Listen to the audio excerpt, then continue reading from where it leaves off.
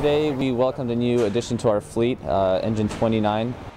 This one is from Pierce, based out of Oregon, and we actually received two of them. This one today, and then we have another one coming up next week. They've been under construction for about 6 months, and we finally gotten to the point where they're ready to start going to work for the citizens of Gig Harbor. Today was a little traditional wedding down ceremony. We have a blessing by the chaplain and kind of thanking the community and everybody else for providing us with the new apparatus.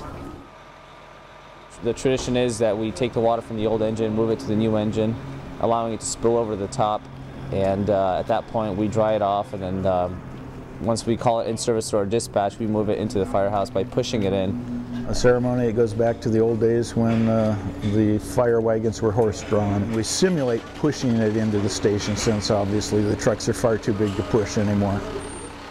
This truck was just slightly more than $500,000. With this purchase, we should be done buying new fire engines for at least the next 8 years.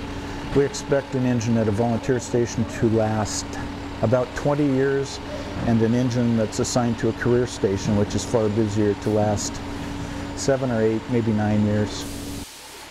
Some of the new stuff on here is well, the higher horsepower engines, but also on this one we have a CAFS foam system. So essentially it's a foam solution with air, and we have it's called CAFS Stream Compressed Air Foam Solution.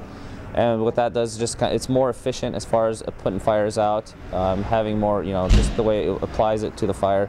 It's more efficient than water alone. The one from this station will be used as our backup.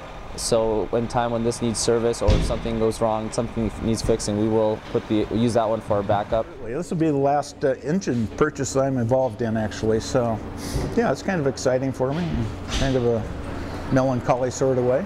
It's a beautiful truck. I think it'll service community well.